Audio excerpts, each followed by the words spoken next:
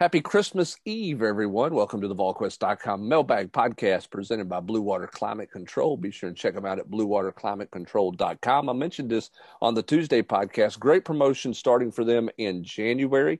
It's on the ductless system. It's just a fantastic little unit. If you're looking for something that is quiet and you're trying to heat or cool a small area, this is perfect. They got the 9,000 BTU for $1,600, the 12,000 BTU for $1,800. It's perfect for sunrooms, bonus rooms, your garage, an office or studio or anything like that. It's a fantastic little unit.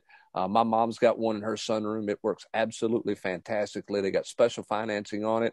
You can give them a call at 865-299-2290 to get more details on it, or check them out online for all the latest on this special promotion. And don't forget, for any of your HVAC needs, Blue Water Climate Control can take care of you. With Austin Price and Rob Lewis, Merry Christmas, guys. Hope everyone is doing well out there today.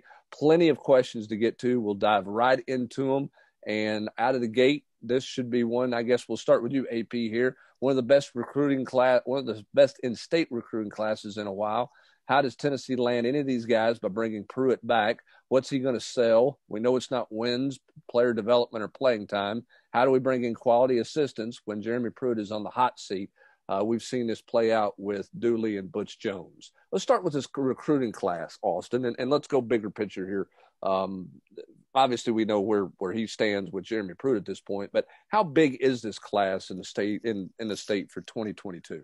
I think it's as big of a class as Tennessee's had, and they've had some good ones in recent years. I mean, you go back to 2017, that was a really good class. That was the class that featured T. Higgins and featured Amari Rogers and featured Jacob. Kid that ended up going to LSU, Stevens at Oakland who went to LSU. It had a ton of players in it. I think this is one's every bit as good. I mean, we start with Ty Simpson. Obviously, Walter Nolan's a transplant moving across the state line. And we'll see if he stays out there and plays his senior year for Marlon Walls or not. There's some scuttlebutt that he may or may not. Just because that's not a winning program, and I'm not sure he wants to beat his head into the brick wall again, losing. You throw in Isaiah Horton, Jordan James, Dallin Hayden, Cam Miller, the Wade twins, Fisher Anderson. I mean, you can just go right to Cody Jones. You can go right down the line. There's a ton of really good players in this state in 2022. He brings up a good point. He brings up a good question. If you're one of these kids, how much faith can you put in a place that's not won, the last, couple of years? And I mean, not that much over the last decade. I mean, I just want to keep it centralized to the last couple of years. I mean, Tennessee went 5-7 his first year, 8-5, and then of course 3-7. So, I totally get the question. I think it's very valid. And, it all starts with the quarterback position. It all starts with Ty Simpson.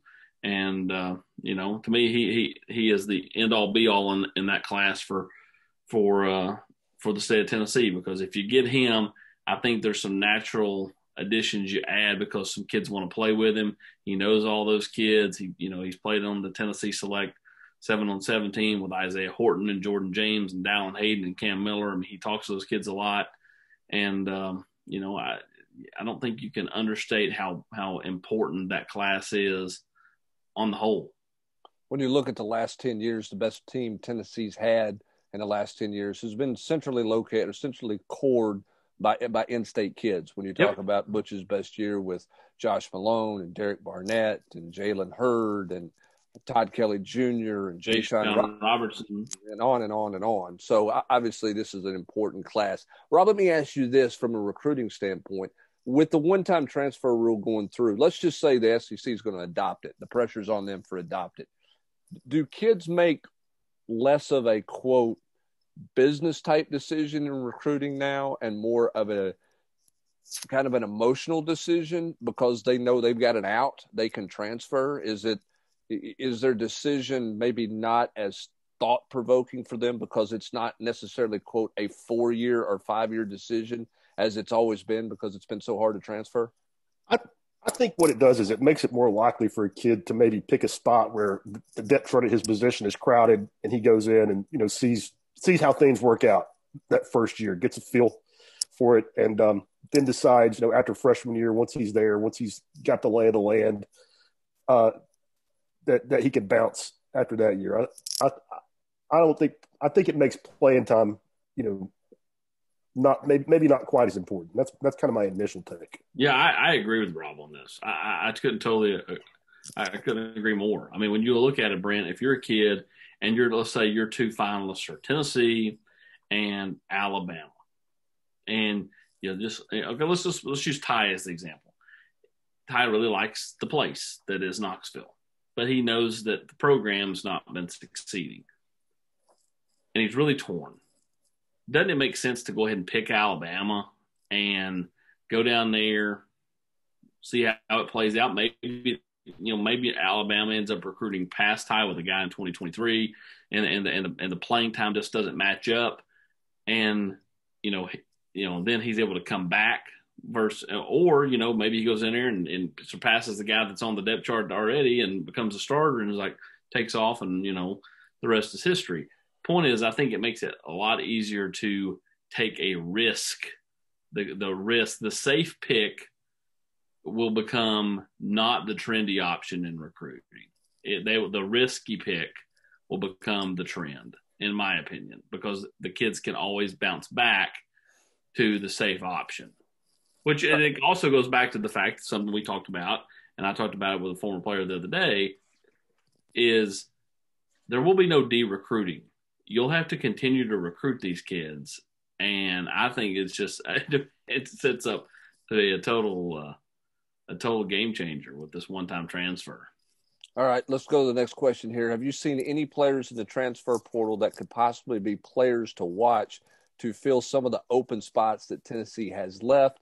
And also your favorite Christmas candy or snack. I'm not sure how many people care about what our favorite Christmas candy or snack is, but let's talk about players to watch in the portal. We saw Tennessee offer the defensive tackle from Iowa State who transferred, went to the portal. So there's one name there potentially. Obviously, Austin, a quarterback is where it's going to be for Tennessee.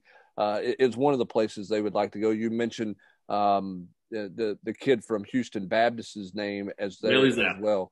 Any other name? Well, people asked about Jamie Robinson on the board hubs, and if Jeremy Pruitt and Shelton Felton are here, I think Tennessee would have an option there. But he's had a really pretty strong start to his career at South Carolina.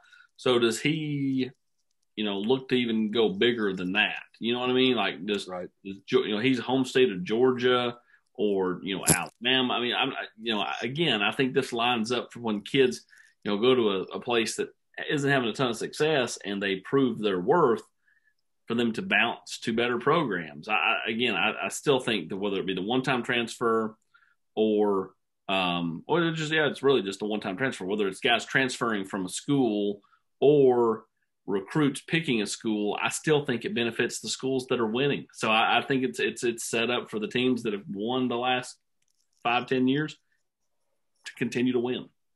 Anybody want to chime in on their favorite Christmas candy or snack? Yeah. Well, I'm a big Reese's guy, so I love the Reese's trees. In fact, I just love the fact once we get to Halloween, we got the pumpkins, the trees, the hearts, and the eggs rolling right through Easter. If you're asking me, what do I love when my grandmother makes oatmeal chocolate chip cookies.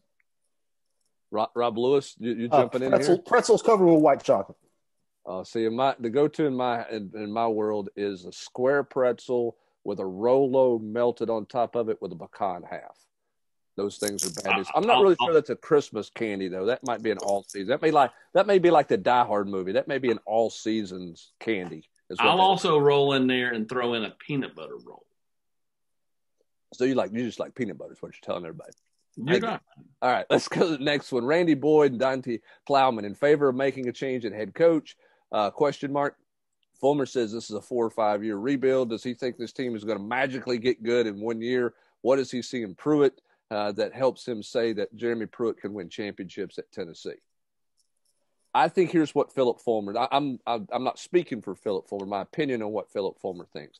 I think he believes that Jeremy Pruitt is a really good X's and O's coach, and I think he believes he's a really good grinder on the recruiting trail that pays dividends for Tennessee.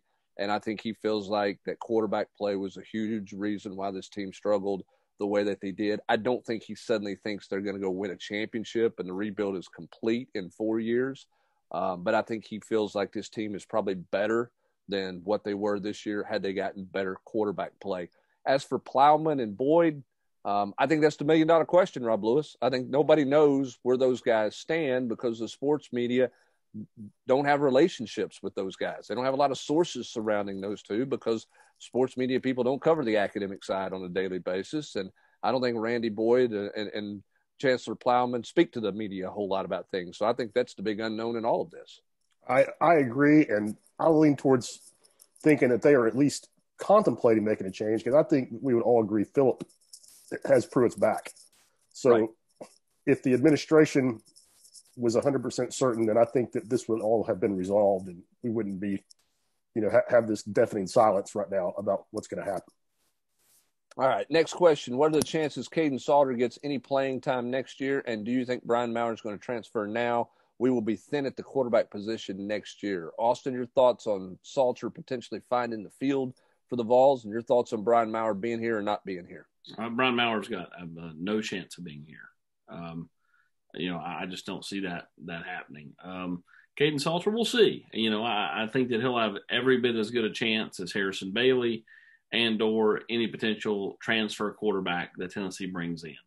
So, I think he'll have equal footing there going into spring practice, and again, we say going into spring practice, I just continue to work off the assumption until told otherwise that Jeremy Pruitt's Tennessee's football coach. And I think that's how Coach Pruitt's looking at it. Do I think that it's a lock that he's back? No, I don't. I think that we'll see how all this stuff, kind of unravels or develops coming out of this investigation. But right now, he's Tennessee's football coach, so I'm going to talk about things leading in the future as if he's going to be here. So yeah, I think that ultimately, Caden Salter will have every bit as good a chance as anybody to come in here, and I think being a guy that's here in spring is huge. In the vein of Jeremy Pruitt being the coach next year, what's your gut telling you about the following looking for possible candidates? Defensive line coach, quarterback coach, O-line coach, linebacker coach. Would really like to hear a few names that make some sense. Let's go with the two opening positions at this point right now. You've mentioned, Austin, that you think that there's a chance that Winky could be back and that he's certainly here now. Same for Brian Niedermeyer. Don't know. I know his contract expires, but don't know what's going to happen there. That there's two openings, right? D-line coach and the O-line coach. We've talked about D-line names, right?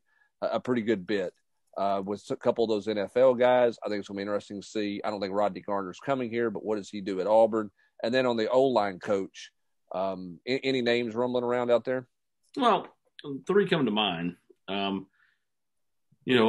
I saw somebody on the board post some potential candidates that Pruitt's got some ties to. I think one Ryan Pugh, who was at BYU, is from the state of Alabama. I think he even played at Hoover. I think he's the OC at Troy, maybe. He potentially could be an option. He may also be an option for Auburn, as their new coach looks to, get a kind of a Southern footprint with his staff because he has no Southern footprint. I've heard Jim Turner's name, who's with the Bengals, who used to be at Texas A&M, and then Matt Moore, who is the offensive line coach for West Virginia. So those are three potential names to at least pay attention to and watch. Ryan Pugh covered his recruitment. Rob, that means we're old. All right. That's all that means. If he covered his recruitment, he might end up as a possible candidate to be an offensive line coach. So there you go. I'm an old guy. Any explanation as to why Tennessee struggled to get quality play in the defensive backfield? The DBs, especially safeties, seem a bit slow. I'm at a loss because Pruitt and Ansley have had so much success at other stops in their defensive backfield. Why has that unit struggled? Lastly, it's a copycat league. Most of the coaches seem to have the same ideas when it comes to offensive and defensive strategies. No, you guys aren't coaches, but you've seen plenty of ball of your own to have your own opinions. What are a few strategies you would like to see change and you think could be advantageous for Tennessee? Quick synopsis on the second question, or the first question, Austin, about Tennessee's struggle to land some players in the defensive backfield. Their struggle this year, we've talked about it a good bit. I do think the safeties are a step slow. I thought McCullough was the fastest he'd been all year the last 2 weeks of the season. Clearly the foot was better the last part of the season, or the last couple of weeks, than it was the first part of the season for sure. And it probably should have been, because, I mean, they were never playing back-to-back weeks until Tennessee got to that Florida game. I mean, basically they had, what'd they play? One game, they played 2 games from October 20th, until the Florida game. I mean, they had like 2 games in 6 weeks, or 5 weeks. So he had time to heal. I don't know. It is befuddling, the fact that they've not been able to land any top flight corners. I mean, like, it really is. You can't explain it to me. I mean, I just don't. I don't understand. I'll say this, Rob. I like Key Lawrence. I like what I see there. He's not there yet, and I get that he's not completely there yet, but I like what I saw out of that one. And I thought Warren Burrell came on towards the end of the year. I thought, I mean, not a superstar, but I mean, you could maybe start to see a little something there. On the last question, I mean, this is not strategy or X's and O's, but unless you're surrounding your quarterback with elite personnel like Alabama is at all the skill spots, I think a mobile quarterback is a must in college football. And it doesn't have to be a pure dual threat guy. I mean, a guy like Nix at Auburn that can, move around and you can call some design runs with him. Saying, Burrow wasn't fantastic with his feet, but I mean, he could buy time, he could extend plays. And I think that's a big deal in college football and in this league. And I think defensively, you got to have a guy who scares people off the edge rushing the quarterback. I think you got to have, from a personnel standpoint, defensively, you got to have a pass rusher. I know everybody's throwing it early and they're getting it out of their hands faster, but you've got to have on third down a guy who can cause some problems and get to the quarterback, which was obviously a huge, huge struggle for Tennessee this season. No question about that. All right. How serious is the link to Bailey Zapp? How do the Vols fill out the now thin quarterback room? Determining factor in Pruitt returning. I think we've already talked about that in terms of the investigation. I think that's a key component in the next step in determining Jeremy Pruitt's future. And if Pruitt's back or not, how likely is it that Jason Simpson is on the staff in Knoxville next year? Excuse me. We'll see on the last part. I mean, again, I think, to me, he's going to have more openings on the offensive side of the ball. One, you're not going to name Jason Simpson your O-line coach. And I don't think it's good business to name him a quarterback's coach. So if you got rid of Winky, like you bring in, okay, let's play hypothetical. You bring in Jason Simpson here. What's Caden Salter thinking at that point? You know what I mean? I mean, no matter what kind of year he has, I mean, like, you really go, feel, comfortable getting coached by the guy who likely is, going to have his kid in the room if Jason's on staff here. I just don't. I think if you hire Jason Simpson, it would have to be as a tight ends coach or a receivers coach or something like that. I do not think you could name him the quarterback's coach. I just think that puts him in a tough spot, puts Ty in a tough spot, and puts everybody involved in a really tough spot. What was the next to last question, Brent? I talked about it, about determining factors on Pruitt returning, and then how serious is the link to Bailey Zapp. The Bailey Zapp thing, I think that, Zapp's got a lot of interest in Tennessee, but I think that, the whole notion that this staff could get let go is something that, he's got to be mindful of, and I think could hurt him. Waiting, to me, if this thing carries past, the first week of January, that means Tennessee's going to wait until they've got a full grasp of this thing. To me, like, that's just, the timeline, just the struggle to match up a timeline and hire a coach if you decide to go in a different direction in January or February, to me, is just different than, because most coaching searches are late November, early December. I mean, what kind of coach and what kind of staff can that coach bring, to me, if you make a move deep into January or February? What are your thoughts on that? I don't disagree. I mean, I think it's harder. I mean, I think you can get a head coach, because you can get a guy to make a move. Guy gets, But I think Rob, but I mean, most of those guys, most people are going to get a renewed contract. Okay, if you're if you're down to 1 year on a contract, you're trying to buy somebody out of a contract, most of them are going to be in a rollover by February on a new deal at the current place they're at. So, I think it presents some challenges if you're starting to try to put a staff together, at the end of January, the 1st of February, compared to doing something the first part of January. At least that's my belief. Coaches convention, of course, they won't have that this year, but I think it's a little bit more challenging, certainly more challenging in a normal year. Yeah, I don't have anything to add. I think Tennessee's going to be a tough spot the longer they drag things out. Yeah. All right, let's go to a hoops question here, Rob. Based on what you've seen so far, give some basketball predictions. You ready? SEC record, all SEC players, All-American tournament seed. Go ahead. Go for it, man. You got them a 1 seed. You got 2 freshman All-Americans, 3 all-SEC players, and they're going to sweep the SEC, right? I mean, based off what I have seen right now, I think they're favored in every SEC game except for the road trip to LSU. I mean, is that crazy? Was that one guy going to referee that game? No, I hope not. I mean, I can really see them going 16-2. I mean, 15-3, no worse than 14-4. I'll be stunned. All SEC players. I tell you what, I think is going to be tough for Tennessee is I think they got so many dudes that can play. I don't think anybody's going to have great numbers. Okay. So I think that's going to hurt them. I mean, Volquest's a preseason All SEC. I could see them having 2. Victor Bailey looked like an All SEC guy tonight. Jaden Springer looked like an All SEC guy 3 nights ago. And Fulkerson was second team All SEC last year. So I'm possibility of 2, but I would say also, possibility of none, although that's hard to think when I think they're going to be the best team in the SEC. So I think they get at least 1. I mean, I think there's going to be somebody, but I think Rob brings up a great point. Like literally any given night, you're going to have somebody rise up. But to me, the way they've played to this point through their first 6 games is kind of like I thought they would, where you've got a bunch of guys right around 11, 12, 9, 7, and you just got this huge, collaboration of points in that kind of window for each guy. Yeah, like on Friday they had 6 guys in double figures, all in between 10 and 16 points. I mean, I think you could see that a lot. All right, let's go to a couple. No All-Americans, 1 or 2 seed. All right. Let's say we don't win the national championship, which is easy to assume. Why did Tennessee lose in the tournament? In other words, what about this team could prove the reason that they didn't have quite enough to get the job done in March? And knowing that March is crazy and unpredictable, you never know how the seeding plays out, bad matchup here or there.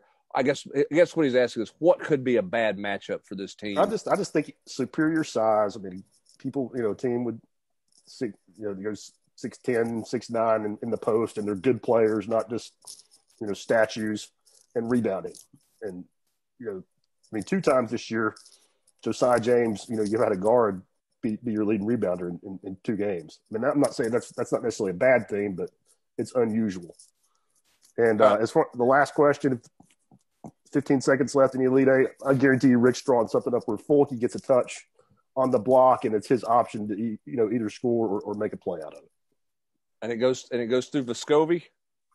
Well, that means Vescovi. I mean, getting into Fulkerson, and it goes out of that. Vescovi gets it to Fulke. Fulke, if the score's not there, he makes a play to somebody else. All right.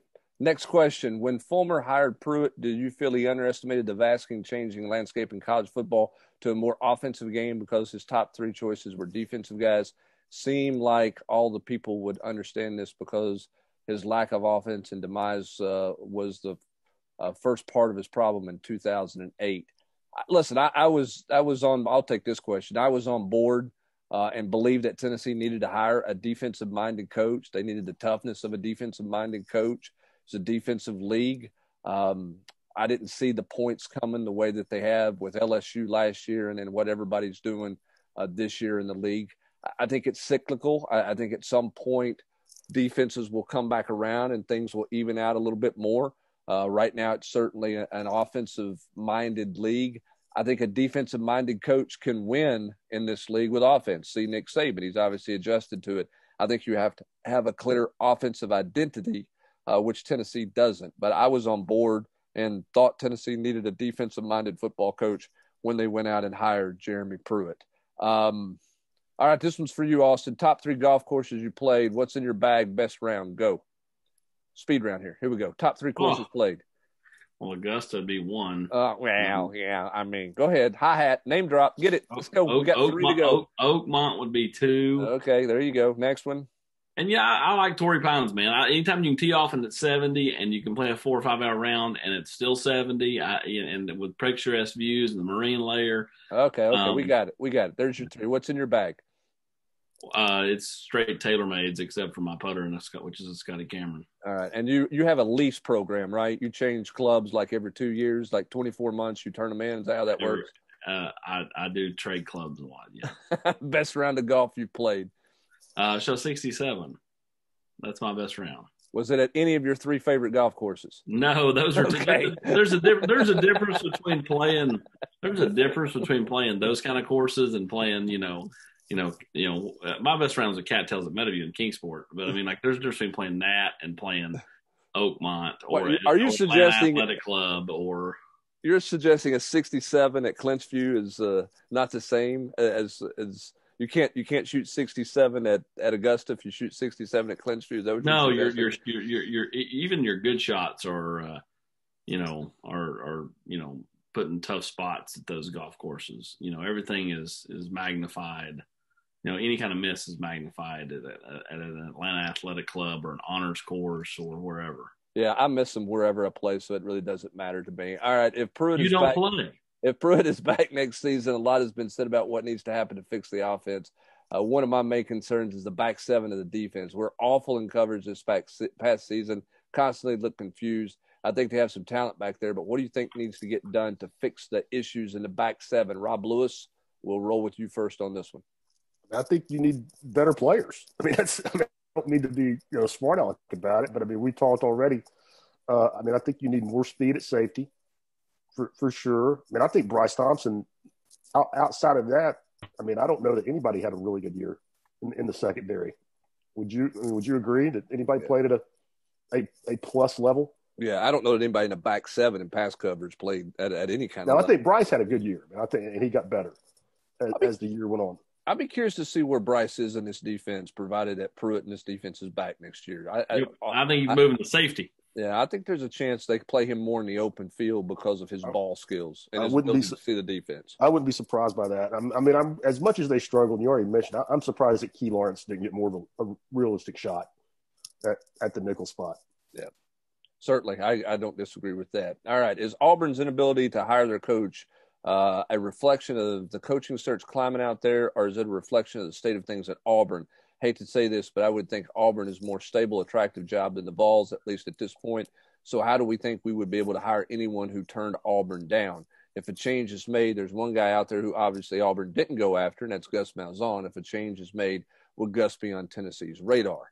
I'm sure Gus's name would be vetted out on Tennessee's radar if there were a change there. But as for the Auburn situation, I feel like, and both you guys can jump in here, I think the Kevin Steele thing was an issue in that search because I think there was enough of the Auburn power brokers that wanted Kevin Steele to either have that job or assurances that Kevin Steele was going to remain on staff, much like you saw with Bud Foster at Virginia Tech with Justin Fuente a few years ago. And I think some coaches were probably a little bit leery of saying, hey, you're going to make me keep somebody, and it's somebody that I know actively pursued the job, wanted the job. Is he going to believe in me and back me 100% all the way through, or is that somebody I have to worry about because I didn't, quote, go out and hire him? I think that affected the Auburn search, as well as the fact that you had some people trying to make decisions who didn't work for the University of Auburn, that wasn't the AD or the president. That's my take on the Auburn situation. Auburn University hubs. Auburn, excuse me. Auburn. I heard the same things that you did, Hubbard, about all the, that it was, just a cluster after the firing because of the boosters who, helped with the buyout and then felt like they had the right to, be part of the hiring process. What surprises you more, Pruitt's inability to develop players or his lack of eye for talent and recruiting? Aside from Henry T. and Eric Gray, many of his big-time recruits, Darnell, Wright, Wanye, Crouch, JJ, seem destined for paper 4 and 5 stars. I disagree with this. Have they developed them? I don't think that not as well as they could have. JJ Peterson was a total bust. I won't call Darnell a bust. I won't call Wanye a bust. I think those guys are good players. I just think you've got to have somebody pull more out of them. And I'm not saying Will Friend's a bad football coach. I just think that sometimes maybe that they didn't jive. I think there is talent on this roster, so I think Jeremy does get talent. I think that some of these kids have struggled, whether the offense is too complex as far as terminology or the defense is too complex, and I think that's a big reason. You surprised by the Pope transfer? That's the next question. No, I'm not. I put in the Monday night chat the other night. I didn't think he'd be back.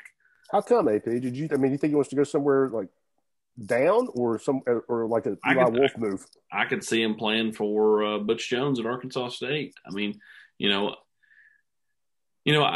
just think that he felt like he needed a change, and I mean, Tennessee did not. Again, somebody said Tennessee lost their best tight end. Well, that's a relative term because Tennessee didn't throw it to the tight ends a lot. Really threw it to the tight ends more at the end of the year than they did any of the last couple of years. And so I mean, like he was a big help in the run game a year ago. And I'm not going to say he was a guy that didn't help because he did. But I just don't think that this is I said it way back when. I didn't think it was a big loss. Didn't think it was a big loss, that he transferred. And I love Austin Pope. He's a great kid, knowing from, when he was at Sevier County and CAK. Awesome kid. And I wish him nothing but the best. Do you feel the current level of frustration that our fan base has with this coaching staff and program is justified, or is the fans just out of touch and unrealistic as the national media portrays us to be? Listen, I mean, look, the bottom line is the core of this fan base, the people my age, a little bit younger than me, a little bit older than me, lived the 90s, lived the golden years, 45 and 5. I'm 46 years old. I don't remember the early 80 struggles, right? I mean, I remember 85. First year I really remembered Tennessee and knew a bunch of guys and was really dialed into it. I was in the 6th grade, I guess. And then Johnny had good, I mean, not SEC, maybe not national championship contending years, but they were good in 89, 90 with that 89 team was fantastic. Charlie Garner. Yeah. So I just think the core of the fan base has seen, great. I think they've seen great Tennessee football, and yeah, I think the frustrations are certainly justified. Are the expectations for this program, maybe too lofty at times? Yeah, that may be. I mean, if you look at the overall history of the program, perhaps that's the case. But it's been proven that you can win big at Tennessee and compete for championships and be at a conference championship level on a semi-regular basis. So I don't think that's unrealistic at all. And I think another harder than it's ever been. Another source of the frustration is the people that are in the age range that are bearing the biggest financial responsibility for supporting this program live through those times and know it could be done, and they're unhappy. Yeah, and look, there are other schools in this league, Austin, who have made coaching changes and they've worked. Tennessee's made a bunch of coaching changes the last 10 years and they haven't worked. Right? Yeah, I mean, you go and look at the all SEC teams, that they rolled out early this week. Brent, Arkansas had 7 total guys, on those teams. Tennessee had 1. And this is an Arkansas team that had not won a conference game in nearly 3 years before Sam Pittman took over.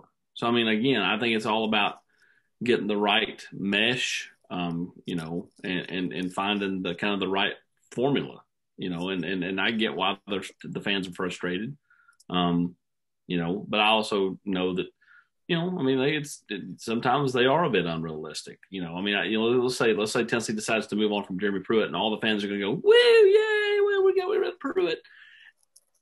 But then if they don't hire Hugh Freeze, all these fans are going to be mad. And a good portion of them, because Hugh Freeze has become the new John Gruden.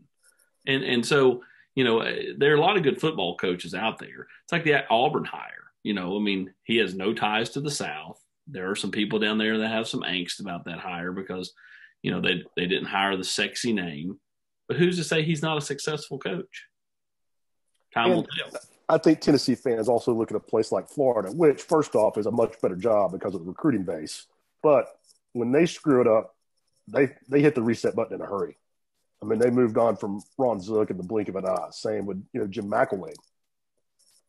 And, I guess, Tennessee moved on from Dooley in a hurry, but, I think that looks like commitment.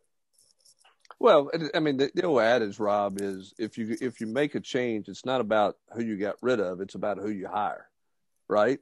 So Ron Zook's a bad hire, so they get rid of him, they hire Urban Meyer, okay? And then they hire McElwain, Muschamp, it doesn't work, and then they go get, Dan Mullen gets there, who's proven that he can coach, and it's some of it's about good fortune, I mean. I love the adage that, Alabama simply refused to take no for an answer from Nick Saban. People want to forget that Rich Rodriguez basically took the job and then turned it down. What's the fortunes of the SEC in Alabama if Rich Rodriguez doesn't back out of the job? Then Alabama resets and says whatever Nick Saban wants, he can have to come be the coach here. I mean, he was almost not the coach at Alabama. It's not like he was it's not like he was the only guy they pursued. He told them no, they moved on, and they were ready to go with Rich Rodriguez, and he backed out of the job. Yeah, having a plan. I mean, the whole reason Tennessee football is in the situation it's been for the past decade is because they fired a Hall of Fame coach without a plan. You end up with, Lane Kiffin, who stiffs you after a year. And then the second biggest mistake in hindsight, I think, was not letting David Cutcliffe bring his entire Ole Miss staff. I'm not saying Tennessee would have won a national championship, but I would bet my bottom dollar they never would have gone 0-8 in the SEC if David Cutcliffe was the head coach. Well, and if not going that route, they should have went the Ohio State route, which was what they did with Luke Fickell when Jim Tressel was out, and said, Kippy Brown, you're going to interim it for a year. Let's just try to keep the thing above water. Maybe Kippy ends up being a really good coach, and you want to hire him. Worst case scenario is you kind of have a year to build into finding the next guy instead of hiring Derek Dooley and going down that road. So that's why the whole notion that, if they fire Jeremy in, mid to late January, early February, to me, like that's weird timing as far as trying to find a guy that can bring in a quality staff. All right. A few weeks ago on the podcast, when discussing some of the odd personnel decisions made by Pruitt and staff, particularly at quarterback, Austin made a comment along the lines of sometimes the staff overthinks the details too much. Could Austin, Brent, or Rob as well provide any additional color context to that comment? I don't want to read too much into it, but I'm just trying to better understand the way Jeremy Pruitt and his staff think and approach personnel decisions and possibly why they have struggled with personnel management in the ways that they have. I'm going to jump on this, and then Austin, go ahead. You're ready to go. You didn't say who said this question. Can I have a guess? Well, I don't know. You might have the computer open in front of you, but go ahead.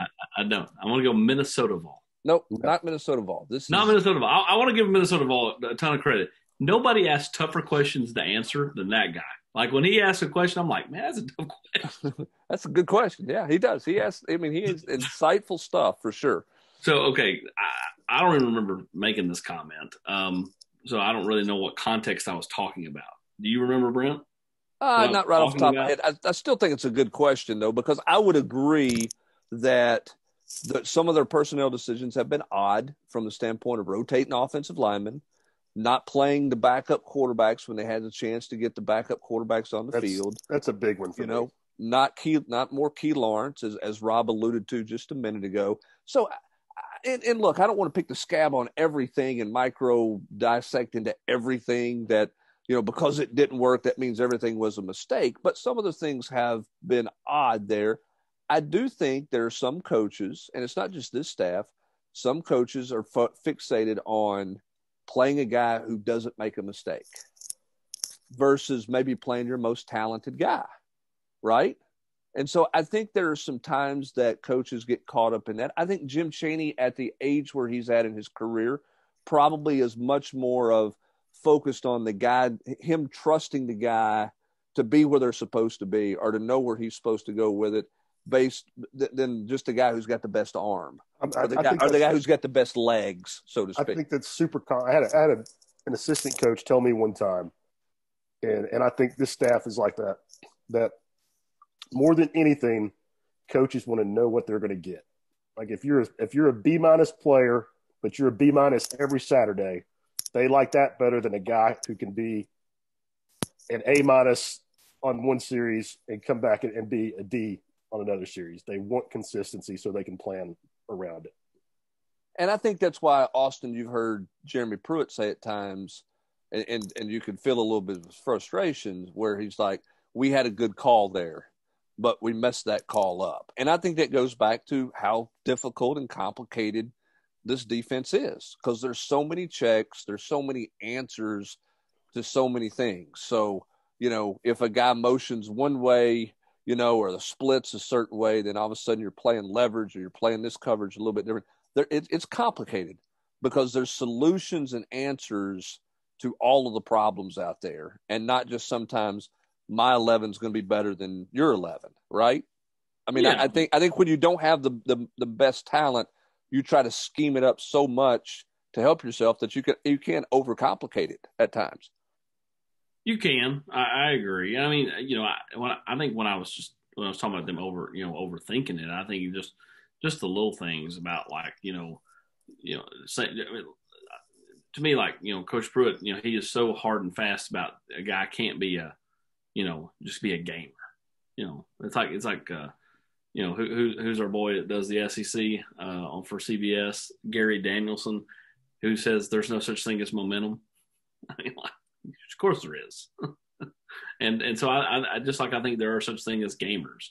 I think they, overthink, a kid that, I don't know. I just feel like that they ultimately just worry about a couple of little things that let it get in the way of their decision making.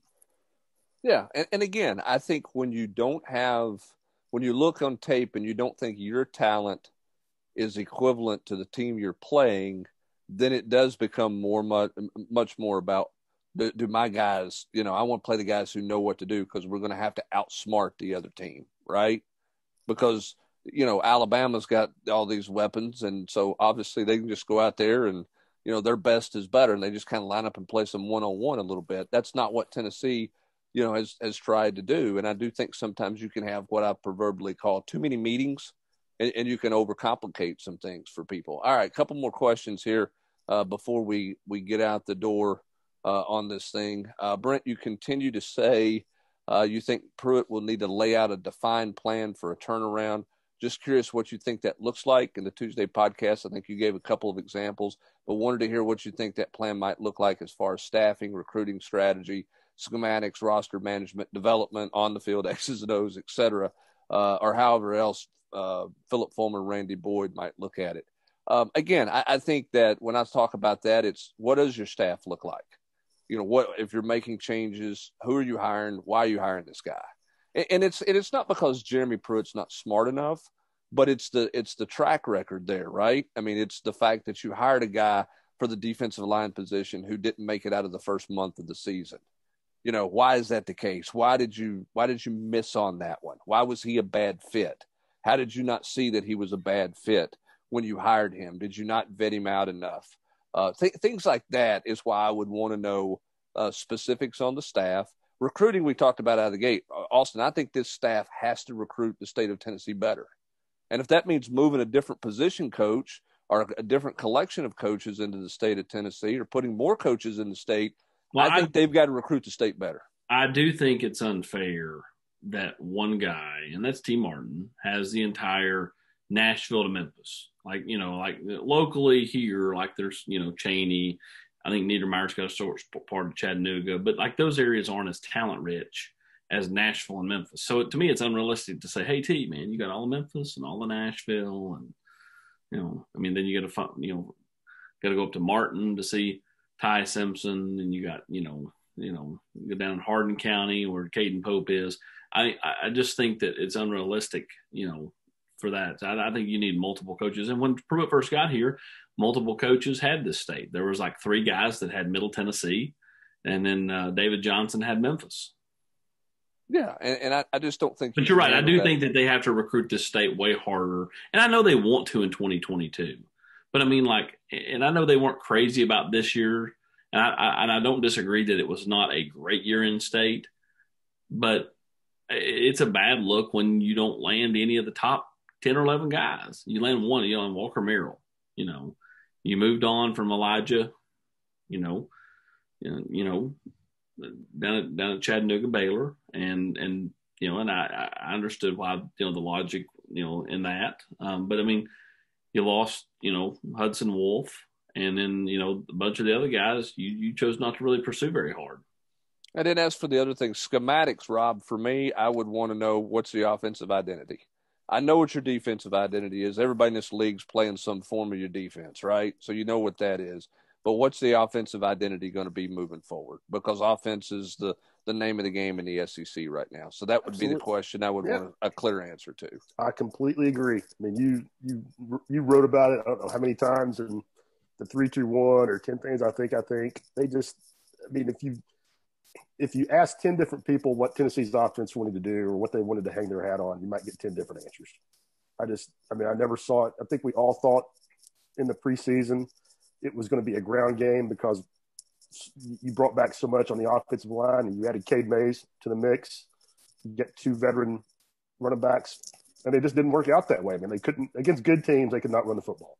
And they had some good, nice moments against Missouri, against Auburn, but, in big time games, they were just outmatched on the line of scrimmage. I mean, so there goes your play action game. And they were hamstrung at quarterback. I don't think Jim Chaney ever trusted his quarterback, but whose fault is that in year 3? Yeah. All those questions are questions I would have that I would want specific answers to. All right. So this has been a bonus Christmas edition of the Volquest.com mailbag podcast on this Christmas Eve. We run a little long here, but as you wrap up your Christmas shopping today and while you're sitting around drinking some eggnog, it's a great, hopefully a good listen for you to get you ready for your time with friends and family on this Christmas holiday. So that's going to do it for this edition of the Volquest.com mailbag podcast, brought to you by Blue Water Climate Control.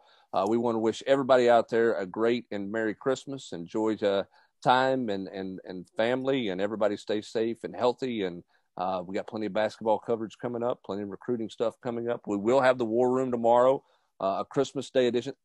Watch your kids open your presents before you read the War Room, right? Or read it while you're finishing putting your toys together for your kids. But on behalf of Rob and Austin, I just want to say thanks to everybody for continuing your support of the site, continuing to be a part of the site, and we wish everybody a Merry Christmas and a safe and happy holiday. So thank you guys, and have a great holiday.